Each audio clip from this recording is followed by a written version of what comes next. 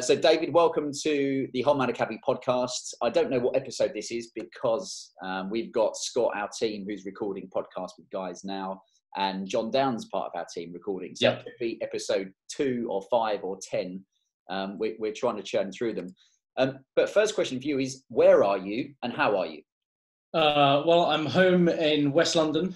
I'm currently kind of working from home and I'm sort of self-isolating. So I'm kind of fine, but I felt better. So I'm not sure I have corona or, just down with general aches and pains and flu. And, I was a bit ill a week or two ago. I had sinusitis and tonsillitis, conjunctivitis. Everything's kind of related to the head. So I'm either run down or I have corona, but I'm isolating like a professional and doing as I'm told, which is very important. Yeah, fair enough. And how long have you lived in London for? So I've been here about 10, 12 years. I moved here for work. I never thought I would, actually, to be honest with you. I'm from Berkshire. Never thought I would come to London because, so I used to work in some very good restaurants out of London and thought I don't need to go to London. But a kind of work opportunity came up. I was traveling in and out of town.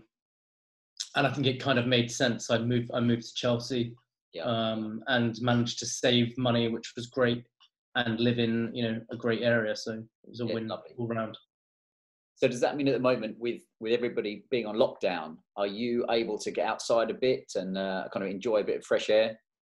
Yeah. So the last couple of days I've been out for a walk, and actually just yesterday sat on the balcony to do some work as well. So still trying to get some fresh air, but definitely not. I'm not doing any exercise, but we'll walk, perhaps to the butcher, but just certainly through the park and then back home. Mm-hmm. But unfortunately, I guess I have a garden and a balcony here to enjoy some of the sun. It's priceless at the moment. Absolutely. Well, let's jump into, for people that want to know more about you. You spent 23 years in the food industry from obviously a young age. So tell us about that. Where did you start and where are you now? Yeah, well, I started cooking from a very young age, kind of 12, 13 with my nan or my mum and cooking for my dad. Obviously I had some kind of part-time jobs. And then I started working full-time just a few days after my last exam. So I was actually working Ascot Week, catering in a bar I used to work at in Ascot. It was one of my first jobs. I had a day off to go back and finish my last exam on the Thursday. We finished Ascot Week on the Saturday, got drunk on the Sunday, and then I started my full-time job on the Monday. Right. I haven't really stopped since. Yeah, nice and fresh for your first day. Sorry? Very fresh for your first day. Absolutely, yeah. I was kind of fresh and yeah, that's really where it started. So I started in a hotel, kind of 3 or 4 years cooking there, went to college on day release to do, a couple of courses. And that's where it started. I was fortunate to kind of from there go and work with HESTON Blumenthal at the Fat Duck, which it was just an incredible experience. And this is kind of 18, 20, it's a long time ago now, but still leaves a deep impression in my mind. I spent nearly 4 years or over 4 years with HESTON and the team. Learned a lot, taught me a lot of life skills, and kind of got me into the gym, got me focused. When you're working with such a high level of food or industry such as that, everything's important. So it's all about detail, which I kind of transfer into my life now. So, if I'm making a coffee, it has to be the best coffee. If I'm making toast, it has to be the best. Right. And that translates to everything. I strive for that perfection in most things or everything that I do where possible, without being a total knob. Has perfection, has the search for perfection? Yeah, that's one of his programs or his books. Yeah. Sorry? Has it held you back at all? Probably only from myself, from being happy or proud or, feeling achievement. Mm-hmm. So I think so. I think you can't reach perfection as such. So it's that continual strive or drive to achieve better, achieve more, be better, you know, whatever, if it's sport or if it's cooking or if it's family, you know, do more, be better. And I think that's kind of healthy within reason. There's definitely a balance, and you know, I've kind of learned that again more recently. But there's nothing wrong with healthy and self-competition. You know, I compete with myself. Yeah. I don't compete with anyone else. You know, I'm very kind of focused and determined, and I think you shouldn't compete with others. But I compete with myself on a daily basis. Fair enough. Well, going back to working at the Fat Duck, I mean, how does a chef get to work there, and what is the process? Well, a long time ago, it was perhaps very different when he was kind of, HESTON was kind of up and coming, and he had 1 Michelin star and a few rosettes, was very unheard of. Started to get a bit of press. And then my head chef at the time suggested I go and apply. And there was another restaurant literally 150 meters away called the Waterside Inn, which was owned by Michel Roux, who recently passed, which is very sad. And again, that had 3 Michelin stars, one of the best restaurants in the country. There was only kind of him and Gordon Ramsay, I think, at the time, that had 3 Michelin stars. And I had trial shifts at both restaurants, the Fat Duck first, the Waterside the next day. HESTON offered me a job on the first day. I went to the Waterside the second, and they also offered the role or an opportunity. And I mean, HESTON was just doing some magical things at the time, you know, kind of reinventing what everyone believes, what you think about food, how to cook. It was exciting, you know, it was just exciting, and it was hard work. How it's presented. Yeah, how it's presented. I mean, we used to start, when I started there, actually, when I was working my notice, I would work there on my days off. So I was basically working 7 days a week, and we would start at 6 a.m. and I started in pastry, so I'd kind of often finish between 11 and 1 a.m. was normal. Yeah. So kind of 17, 18 hours a day was the norm. We slowly dropped those hours back after a year or two, that we came in later at kind of 6:30, 7 a.m. or 7:30. But it's, you know, it's hard work. How did you stay, I was going to say stay sane at that point, but also keep your health? Yeah, well, that's a good shout. So HESTON, you know, he was responsible for a lot of things in my life, I think. So we used to go to the gym in the afternoon. So you would do lunch service, you know, clean down 3 o'clock. We would try and go to the gym, which we went to in Marlow. So 4 or 5 of us would get in a car and have an hour in the gym, come back, and you know, we would drink a lot of Red Bull, we were drinking a lot of coffee, eating a lot of kind of Mars bars, and just kind of self-motivating. You know, we were trying to achieve great things in the restaurant, and it did. You know, over time it built up accolades. You know, 2-star, 3-star, and the rosettes grew. Yeah. You know, it became the world's best restaurant, and all of those things naturally evolved. But we tried to go to the gym every day. We would meet there. The restaurant was shut on a Monday. We would meet at the gym at 10 o'clock on a Monday, train, have breakfast. So it's kind of that, you know, we were very, very focused. Sounds like a team, a real team. Absolutely. You've got to rely on each other. Did you have any days off? I mean, off from that environment, even if you weren't actually in there cooking? The Monday. So on the Sunday night, we would finish, you know, you'd finish lunch on a Sunday, you'd have a bit of a bigger clean down. We would finish at 5. Then we would often go for drinks together, or go home and go out, and that was your opportunity to go and get drunk. Yeah. So, you know, we used to go to bars in Maidenhead or Reading, drinking, dancing. Monday was the day off, which we would often end up working together, or at the gym, then go home. And then you kind of start the week again on a Tuesday. And it was, you know, when I started, I crashed my car a few times because I was so tired. Yeah. So every morning, you know, in the winter it was cold, I'd have a jacket on, have to have the windows down, playing music loud, trying to drink a coffee. To stay awake. Yeah. And I had one very big car crash where I wrote off a car, I took out a telephone pole. That was on the way home. But in the morning, I would often bang people's bumpers in traffic. You know, you just fall asleep, and when you hit the car, shit, and you wake up, and again, windows down, and try and get your eyes. So it was hard work. And at one point I said, you know, if I crash again, I have to leave, because 3 or 4 crashes right off a car, it's not healthy. Couldn't afford to die. You probably don't know this, but I worked in a very esteemed restaurant, which was the Weald of Kent Golf Club down in Maidstone. I've heard of it. Waiting tables, but even at that you know, I was a young pup then, but I could see that it was, you know, for the guys that were the front line of cooking, it was, you know, you're not getting any real natural daylight. It was hot all the time. They didn't really take lunch breaks because they were continually tasting little bits of food.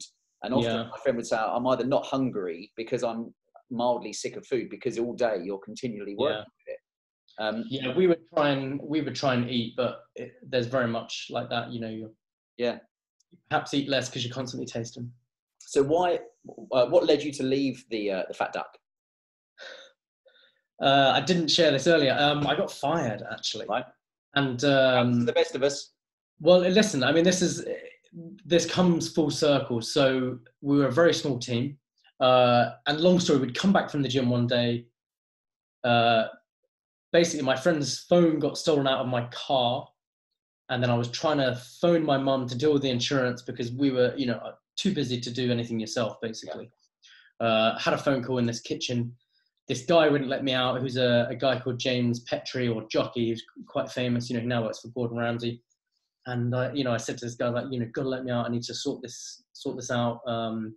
He knew what happened, didn't let me out. I said, look, if you don't let me out, I'm going to punch you in the face, or I'm going to smash your face. And, and I did. And at the time, Heston was on the phone to Gary, the head chef. And just, you know, they had a conversation that if that was a guest, you know, that heard in the background, that you can't forgive that experience. When you phone a Michelin star or a 2 Michelin star restaurant, that can't go on. And so, you know, kind of regrettably, I was fired. What was that like? What's interesting, going back to the gym, Heston used to be a kickboxer. Right. And that's where we would do some pads, and really got me into that. And I was doing some self-defense. And when that happened, previously, winding back, I played ice hockey for a long time, so I was very aggressive. So I loved this kickboxing with Heston. Then when that happened, I started kind of fighting. So, you know, one transition, it just allowed me to have more time to train. So mixed martial arts, or UFC, which, you know, was kind of growing in popularity then at the time, and still is now. So, you know, I was distraught, I guess, at the time, because it was probably the best restaurant in the country. Heston was the best chef, the best place to learn. So it was very tough. So you went from there, and I know you also worked with Gordon Ramsay. Yeah, so that was also in between. I was in fact working with Heston, and there was obviously a bit of rivalry at the time with Gordon and Heston, which I think now that kind of, those relationships don't exist. Everyone's much nicer in the world of food and drink. And not that those people are nasty, but there's a lot more of a competitive streak. Whereas nowadays, you know, social media and friendships, people will share recipes and they have a bit of banter on social media. At the time, this didn't exist, and I was working at these trade shows, BBC Good Food shows, where I was supporting the chefs backstage for presentations and demonstrations for a week every year. Met Gordon, who, you know, I was kind of a fan of from a young age, you know, inspired, you know, he kind of also inspired me to continue learning French, which is a big passion. I saw him in Boiling Point, you know, turn around and bollock a waiter in French and turn back to English, and I thought, I want to be able to do that. And you know, I'd kind of met Gordon and wanted to go and spend the day there. You often, as a chef, you often go and spend a day in someone else's restaurant for experience. Okay. It's called a stage. So you spend a day or a few days for free, just to get some experience and see what they're doing. And so I did this one day, and a couple of months later, I got the call from his head chef asking me if I wanted a job. And which restaurant was it? This was restaurant Gordon Ramsay in Hospital Road, so 3 Michelin star, flagship. And I just kind of weighed up that Heston was this lovely man, you know, a friend. Gordon at the time I didn't see as such a nice guy, and I thought, I'm never going to get this opportunity again now if I turn it down. So I kind of took it. I left Heston. Everyone said I was doing the wrong thing. Moved to London. And that was another stage of moving. That was pre-proper moving. And anyway, worked for Gordon, again, long hours, hard work. What was he like to work for? I mean, he's a lovely, you know, he's a good guy. He's a good guy. He's, you know, people are after perfection. You've got 3 Michelin stars, you're charging a lot of money. Sure. Everything has to be perfect or as close to it. So I think in the programs you see a hard side of him, or certainly in the Boiling Point shows. So if you fuck up or if you're an idiot, you're going to be told. But if you kind of do as you're asked, which is still obviously a lot to ask, it's a lot of pressure, hard work. And ultimately, actually, I didn't get on with someone there, and I had some issues. I had sold my car when I moved. Somebody was kind of, modifying or breaking my scooter every week. So on a Friday, we would finish at 2 a.m. because we'd have to mop the floor 4 or 5 times. 1 week my mirror was stolen. The next week, the lights were broken. The seat was stolen. And I thought it was one of the guys I was working with. And after a period of time, I went back into the chef and I said, "Listen, Mark," I said, "This is what's happened. This is what's happening." I said, if this continues, I'm going to stab him, is what I told him. Yeah. 21, 22 at the time. Yeah. Didn't physically mean to stab him, but there would have been drama and violence. Yeah. And then ultimately, that happened again another week, and I'd left. I went back to Heston. So it just shows he was such a nice guy. They took me back. Yeah. But it was a great experience, and partly I think I was too young to go and do that, or not, worldly enough at the time. So as an adult, things would be different. I guess the great thing is you've worked for 2 of the very top chefs, and you have to be focused, dedicated, and I assume be able to take constructive criticism, even if it's in the form of having your head ripped off by someone. Yeah. So if you were giving advice to a young guy who was looking to move into, wanting to work for not just a restaurant, but some of the top restaurants, what advice would you give?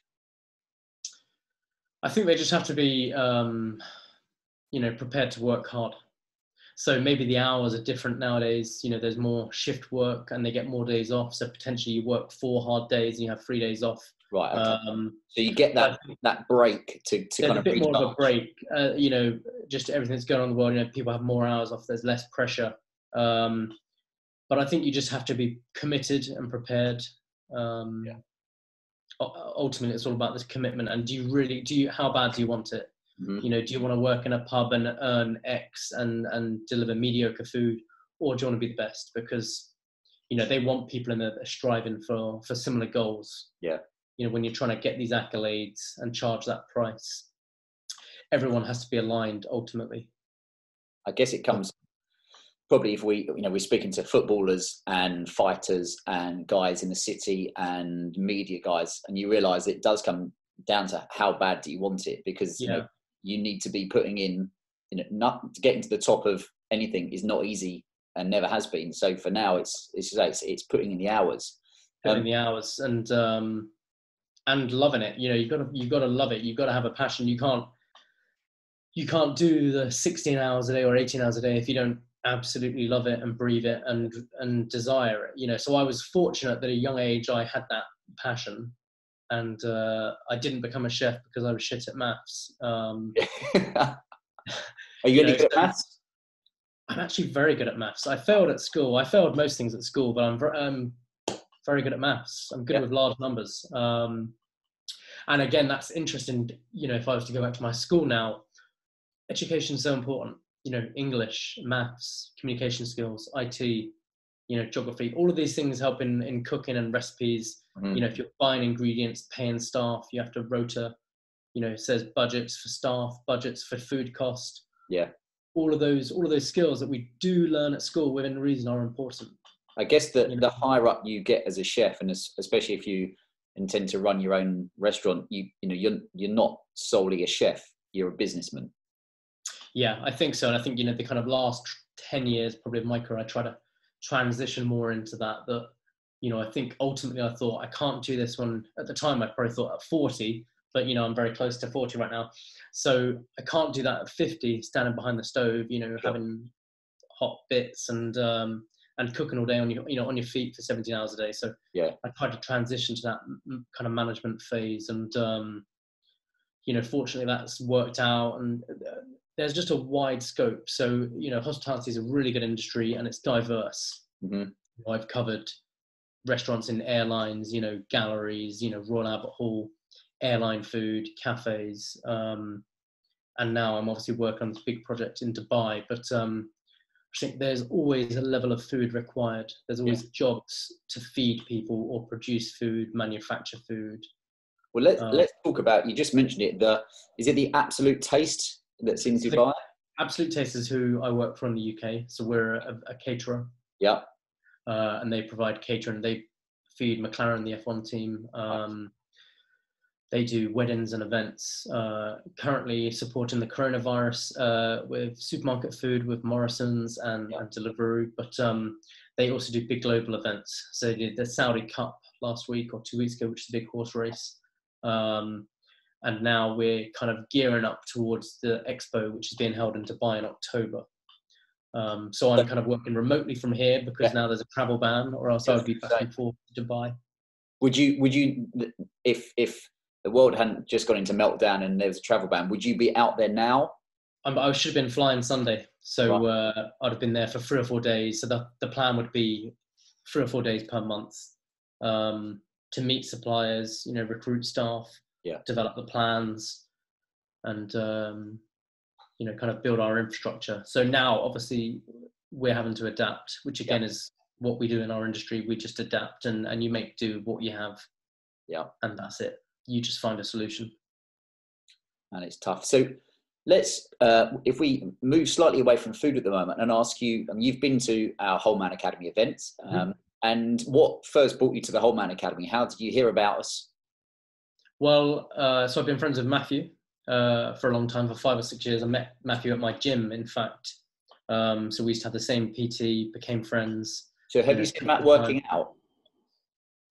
Yeah, Tell me his level of intensity. Is it on a 0 to 10? Is it 0 or is it 1? It's probably a good 1. Good, a powerful one. He's also messaged me about, he wants to do a bit of wrestling. I think he's keen to, probably learn some self-defense skills. That's hard work, but we should set this up and we'll see what happens. We have a team, a Whole Man wrestling session, and see how Matthew gets on. A Whole Man WrestleMania. Exactly. I mean, this is a show. I'm seeing it already. That's trademarked. But So the event that you came to, which was at the South Place Hotel, what did you think? Yeah, that's right. Fantastic. Really good. Initially, the truth is I was kind of nervous to come at the start, and then I really thought, I really need to do this. I also had a friend who kind of killed himself last year, who was very young. I think I told Matthew, kind of 30-year-old, good-looking guy, has everything that I guess we associate with on paper. And so that was really hard that he did that, at such a young age, a waste of talent and all of those great skills you need in life. And I just thought, anything I can do or we can do to help mental health, it's obviously become such a big thing nowadays. And then after that, I guess, just out of luck, I missed a couple of events, which is a shame. So South Place was my first event, where we had Charlie King, which was great, and Judge Rinder on the pod soon. Yeah, and I just thought they were fantastic and kind of really inspiring.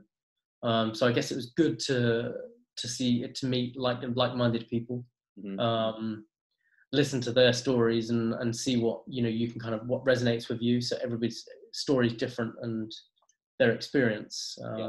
But it was really good. Yeah, so I look forward to more. Yeah, that's our thing at the moment. I guess we obviously we had our Whole Man Academy dinner as well. Yeah. And as with most people, we've got all our plans that we had, for the next 3 months, and just. Of course. Well, maybe this is it. Maybe we can do digital Whole Man, and actually, the uptake might be more because you can have, I don't know how many viewers you can have, but you could host a digital session. And then it doesn't matter about people wherever they are. No, that's the big thinking behind. Although our events, we really enjoy doing our events. Firstly, they take a lot of energy to organise, to make sure they're right. And we've had some events that we would definitely change a lot. Other events like the one you came to, where we think we found just the right model. But we realise, the average guy, firstly, obviously if the event is in wherever it is, they've got to be able to get to that location. If it's an evening or a daytime event, they've got to have the time, you know, to be able to maybe tell their partner or not be working, and et cetera, et cetera. So certainly the podcast enables, you know, guys to listen to it, you know, as many times as they want, and in 24 hours a day, wherever they are. So hopefully that's, and you're right, that's what we're exploring, is the Zoom capability of actually bringing in, if you said, look, just X amount of guys, I don't know, 20 guys at a time, but once a week, or even, you know, every couple of days you jumped on a call, it just gives everybody that chance to. It's a really nice idea, you know, just kind of thrown out that you could just see kind of mentorship here, you know, that you could log in for 20 minutes and listen to somebody with an appointment. I mean, it's a great, you know, there's obviously opportunity from every kind of crisis. And I think lots of people are now seeing from Corona, as we were just talking off air a minute ago, about how our lives have changed pre and post, you know. Well, actually, we've got a couple of questions from the guys who knew that you were going to be on here today. One of them is quite topical. What advice would you give to guys who are crap at cooking but are going to be at home for quite a few weeks? Find a girlfriend. Yeah, I'm not sure. I think one good thing is perhaps to try and plan meals. So we haven't started to do that yet, because I think the supermarkets are going to level out. Yeah. I mean, I might be wrong, but I think obviously stocking up on things like rice, it's really simple. You know, get some protein in your freezer. But I think it's probably a good idea to meal plan, you know, a bit like meal prep, just so you can think about what you need to buy each week, how you can survive. Yeah, I mean, if they can't cook, I probably can't help them right now, but there's certainly a lot of chefs. All of my kind of chefs on Instagram are all making videos. I would normally be a big part of that.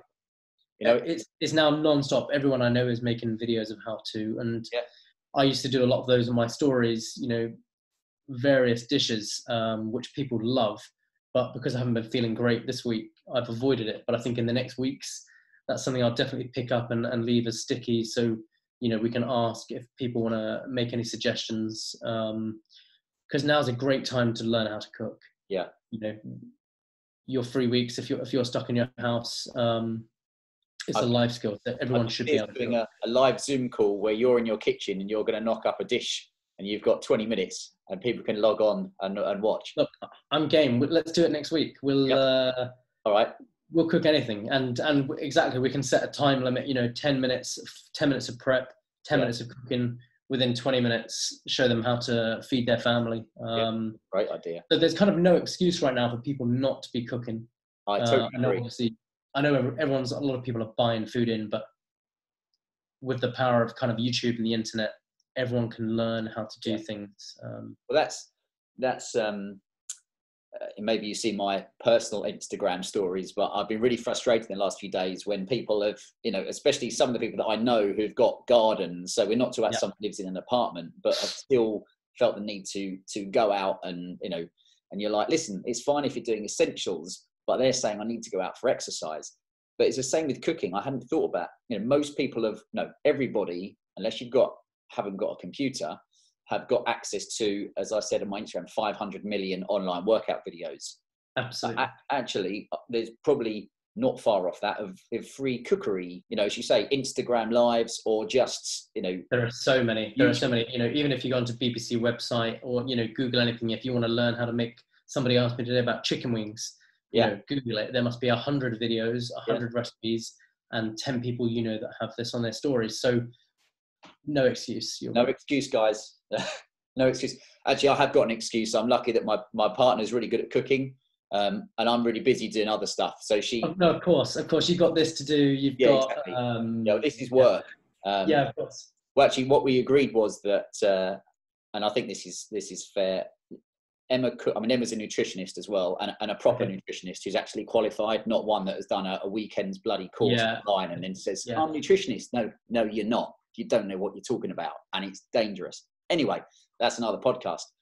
But we agreed for Emma cooks basically breakfast, lunch and dinner every day, but I said I would do Friday night's dinner. Yeah.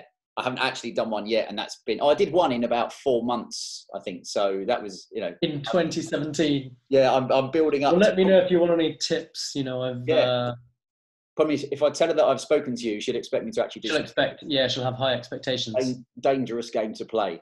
Well, whilst we talk about cooking, one of the other questions was, what's your favourite dish to cook? I mean, it's a really tough one. And again, I think it's a bit of, I'm going to swear here and say a bit of a wanky question. What's your depends on when. Sorry? It depends on where you are and So we love, I guess we love a lot of diverse food. So once a week we'll have a ramen, so a kind of a soup, kind of soup meal, noodles, meat. Yeah. So often on a Sunday we'll have roast chicken, then we'll make the stock, all very romantic. Again, as we talked about earlier, that utilization. So try not to have anything to waste. So we'll try and make a really good stock, and then a day or 2 days later we'll have a kind of chicken noodle soup. So I really love that. I really love kind of simple cooking at home.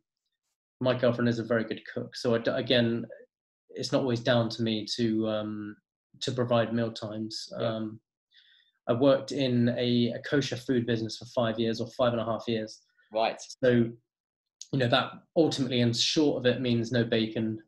We were dairy free, so no butter, no cream, no pork products. So bacon is a big fan of me, and I'm a big fan of bacon. So the weekends are really important to have bacon and pork. Yeah. But I certainly love, I also love steak is a big thing. Yeah. I really am into meat, and but just being responsible here, we buy our meat from the local butcher. Sure. So trying to buy the best we can, and we're happy to eat less of it. We're eating vegetarian 1 or 2 days a week. Yeah. So talking about around steak, saving the planet. If steak is something that you're already passionate about, if you're going to eat out, and we're talking about in London here, what are the kind of 1 or 2 restaurants that if you said, this weekend I'm going out for a really good steak, where for you would you go? I think places like Hawksmoor are, so someone that's specific to that niche, and M restaurants, that is what they do. Yeah. If you want the best steak, you go to a steakhouse. Yeah. What about and kind of they're independent. Sorry? Have you been to Goodman's? Goodman's, exactly. Steak specialist. That is their passion, and they build their business upon that. So I think it's really important to think about, what do you want to go and eat? Yeah. And if you want to eat a steak, seek them out. If someone does everything, they can't be great at everything continually. So, Hawksmoor and Goodman's are great. And it's a shame, obviously, right now, all these restaurants are closed. So the hospitality industry is really affected. It's, kind of a third of our country is made up by hospitality. Yeah. Hotels, restaurants, cafes, pubs. Millions of people are unemployed. So it's tough. I think it's really good that, when this comes back, we need to support our country. I think for most of us, we'll be, for myself, working and living in London pretty much for kind of 20 years meant that you'd been to a lot of these really nice restaurants. And now that we moved away to the countryside, you really miss, there's a few things I miss. One is really good sushi. Yeah. The other is really good steak. And actually I now won't eat steak in, let's call it, normal restaurants, because after you've been to somewhere that the restaurants we discussed, it's so good there. Yes. I'd rather only ever eat steak there and be that, very rare occurrence than actually just eat out somewhere else. Yeah, I think that's good. Maybe we should teach you how to make, to cook steak at home. So if you can find your local butcher, because there's some kind of good techniques you come around. A lot of it is really around the technique. And I think that's probably what I learned more so working with Heston, was techniques around cooking. That's a great one. You don't do things just for the sake of it, or because you've been told, or because that's what your mum did, because they're terrible cooks. So you really have to think about what you're doing, and that's kind of my thought process. The same is ingrained in me from Heston. Why are we doing that? Question everything. Why am I frying the steak? How am I going to get the best texture? Yeah. What texture do I want to achieve? How do I achieve it to be pink throughout? So maybe we could do a steak session with Holman Academy. I'm sure that'd be very popular with the chaps. And again, just buy the best steak you can afford. Now, in fact, talking about the mix of as a chef, maybe you need to understand, it's not just about cooking. There's all the different parts to it. But how does it work as a chef?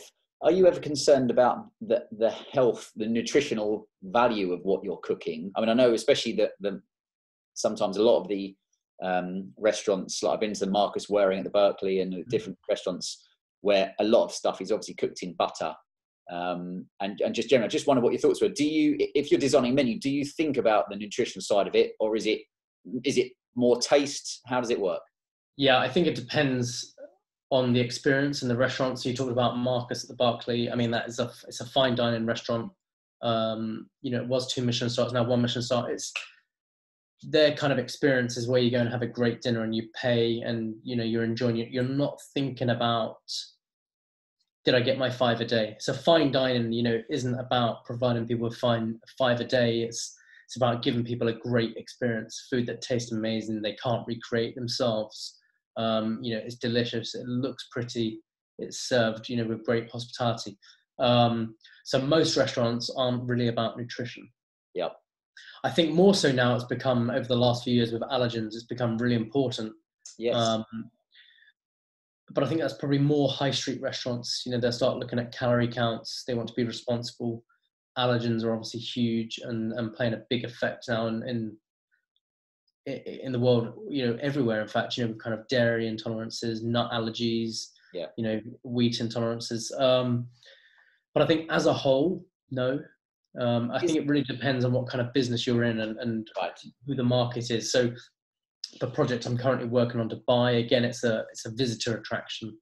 So again, I think we're trying to provide really authentic food that's good value for money, tastes delicious, looks fantastic. Yeah. I'm considering Instagram, and that's kind of where I'm at now. But the food has to be great, it has to be affordable, has to make us a margin, but it has to be Instagrammable. Yeah. And how many calories are in it? It's not really in our remit. Yeah. There's certain elements. We've got a family area where we're doing ice cream and considering freak shakes, which are kind of a giant milkshake with 2,000-3,000 calories. That, yes. We think that's obviously a very big treat and it's a special occasion, but that's not the sort of thing we'd encourage to eat all the time. No. But as a whole, I think nutrition isn't really considered in that. But yeah, fair enough. At home, we eat very healthily. Yeah. Well, we going on enjoy from a bit that, of butter. I asked you with a couple of questions earlier, what one of your biggest challenges, and you said about breaking the ground with a chef-ready meal range. So tell us a bit more about that, if you don't mind. So some time ago, I worked at Marks and Spencer's 5-6 years ago, doing food innovation for the supermarket, which was an incredible experience. And at the time, and also kind of around the time I was leaving, I had this idea for a meal range, including 4 or 5 or 6 celebrity, but kind of high profile chefs. And that doesn't exist. At the time, it wasn't something M&S would do because they don't endorse celebrities or people like that. Yep. HESTON is with Waitrose, and probably at the time, Sainsbury's was working with Jamie Oliver. Right, yep. But more recently, I've kind of landed in a role now where I'm working 4 days a week, so I can try and do projects like this. Excuse me. So right now, I've managed to find a team or a group of chefs. So I have 4 or 5 chefs that are keen on the project. I've got a manufacturer who I'm actually hoping to have a call with today. So this is very interesting. Yeah. And we're hoping to sell a meal range into Sainsbury's with some kind of exclusivity because they have big coverage. And then from there, take it into Ocado and Tesco's and anyone else that wants it. But I think it can be huge. I've spent a long time considering this. And I just think it'll have broad appeal if there's 5 or 6 different personalities, each creating a meal or 2. And in time, I think the range will grow to, soups, salads, and snacks. Yeah. And I think obviously with the popularity of programs on the telly like Great British Menu, MasterChef, and Instagram, everyone wants to be a chef. Everyone loves these guys. They all know Tom Brown. They all know, Gordon Ramsay and Tom Kerridge. Mm-hmm. So if you could go to the supermarket and pick up one of the meals off their shelves, or you pick up one of Sainsbury's, hopefully you're going to be swayed towards my meal range. Yeah. Yeah. Well, Here's the next question for you. Fighting. Again, saying how did you get into it, but what did you enjoy about it, and do you still do it? Yeah, so I started playing ice hockey when I was around 7, probably until about 17 when I started working, or thereabouts, 16. And that was quite an aggressive sport, as I've always been fairly aggressive, boisterous. Didn't play football at school, so always played hockey. Yeah. And there was, occasional fights. And then again, probably after that age, I was teaching hockey. When I started working with HESTON, I couldn't teach kids hockey anymore. And all I had time to do was a bit of this self-defense class, which I enjoyed. Then we'd go to the gym. HESTON got me into this kind of boxing and kickboxing, which I loved. I got fired for punching jockey. Yeah.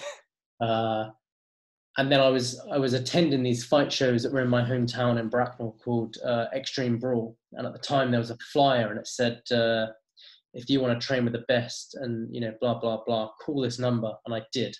And that was in probably 2003. And then 2004, I had my first fight, which was highly exciting. How did that go? I won in 56 seconds. It was fairly aggressive, but and is what were the rules there? Is it under the MMA or kickboxing? Yeah, so it's mixed martial arts, which is the kind of global sport. Obviously, people refer to it as UFC, which is more a brand. So UFC is a brand that use, or they fight under mixed martial arts kind of rules, and they're the biggest organization in the world. So rules, you're not allowed to grab shorts, you're not allowed to headbutt, no eye gouging. This sounds dramatic now that I'm reading it out to you. Sounds like out in Maidstone when I was younger. No knee in the head of a downed opponent. So ultimately you are allowed to kickbox, elbow, knee to the head, anybody standing. You can wrestle, throw, submit, choke them out. You can't stick your fingers in the eye. You can't hit them in the balls.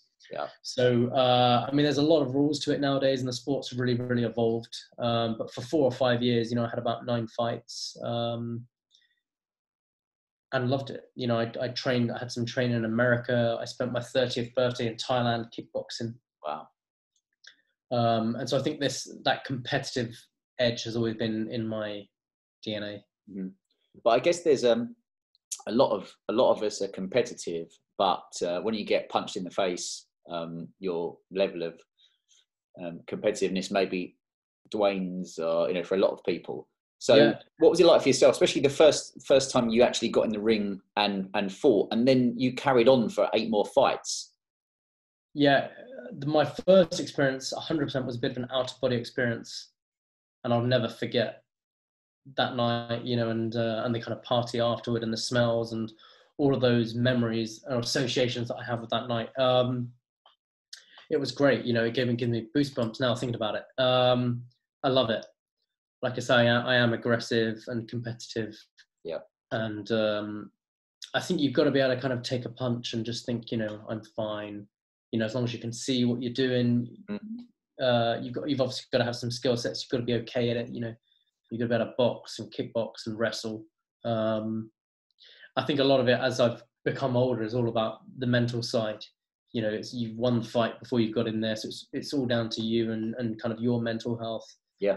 Positivity, and so I would do a lot of kind of visualization before the fights. Obviously, you've got to be in great shape, training hard, eating well. You've got to weigh in the day before. So there's a lot actually get into that, kind of sacrificing going out, sacrificing drinking alcohol. What weight were you fighting under? At the time was under 70 kilos, so it's 155 pounds. I'm much heavier now. Did you find that easy? I mean, we had at one of our previous events, Greg Wotton, who was the Muay Thai world fighting champion. Yeah. I'm rubbish at knowing these different weights, but he's probably the same kind of build as me, and he said it was for him, it was very hard, totally draining, making weights, trying to cut before the fight and maintain your power and your energy and everything else that goes with it. How do you find that? So at the time, I was doing mixed martial arts a long time ago before it was cool. you know, nowadays everyone loves UFC, everyone wants to do it.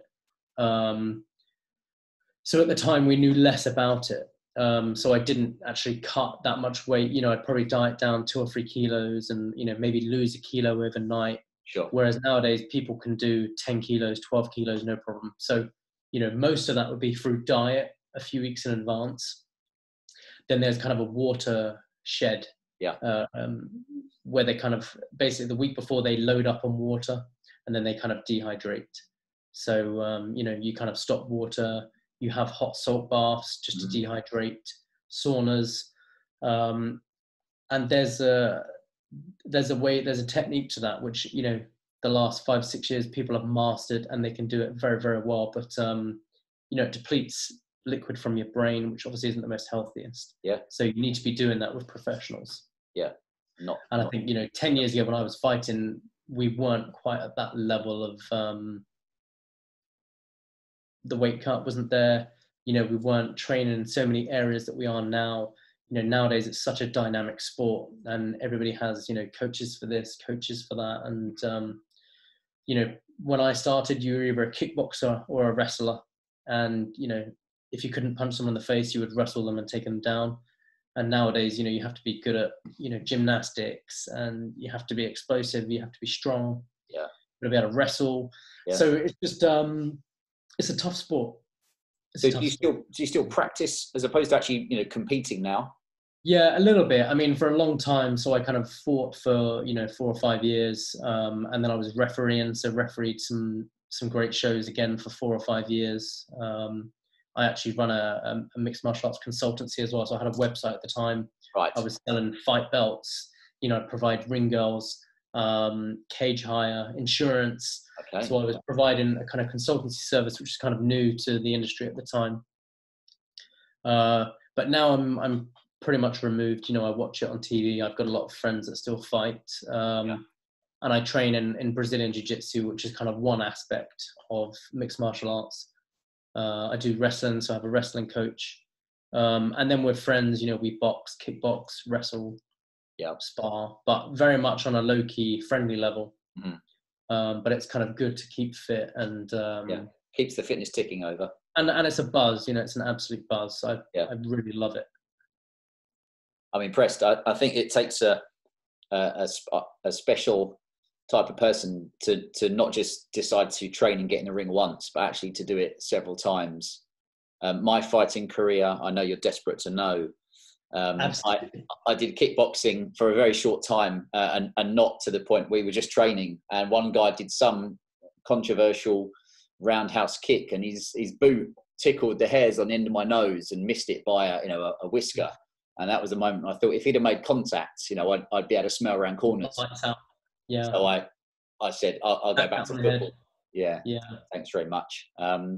But yeah, I know Mike Tyson was it that said everybody's got a plan until they get punched in the face.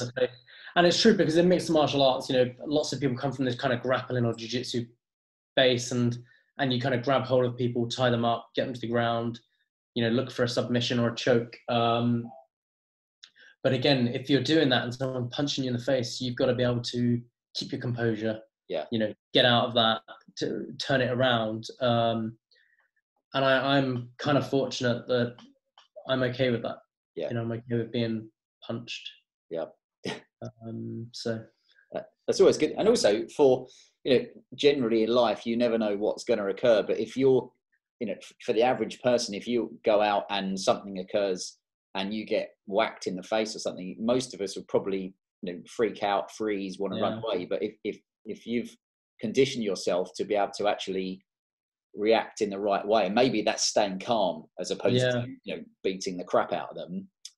I know I used to work with a lovely girl who I think she was a second Dan, you know, in karate, and her partner was a fourth Dan. Now I haven't got a clue what that means, but I knew it meant that they were very good. I think he'd competed in the, you know, Commonwealth Games. Yeah. But naively, I remember thinking, oh, that's great because, you know, like he can beat anyone up. And she said, honestly, you know, you got to remember that you're fighting in controlled conditions. Whereas you could be in a pub with some guy who's smaller than you, and yes, you could take him apart, but you don't know if his mate's behind you with a bottle and smashes you over the head. Again, yeah, absolutely. I've been out many times in Maidstone. And I remember thinking, it's a good point, because controlled conditions, it's just you and him. You don't have to contend with all the other factors around you. And have you had that where you've been out and you've had to kind of use your skills?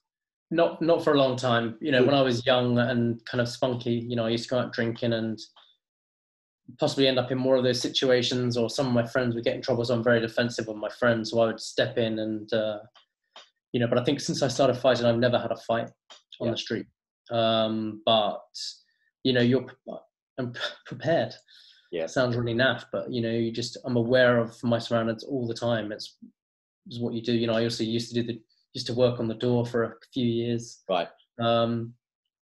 But you're just aware. I'm alert all the time. I like to be in control. So I just think of my surroundings when I go into places, and that means weigh up a few people. You're a good friend to have around. Yeah. Because we all need that friend or two who can, back you up.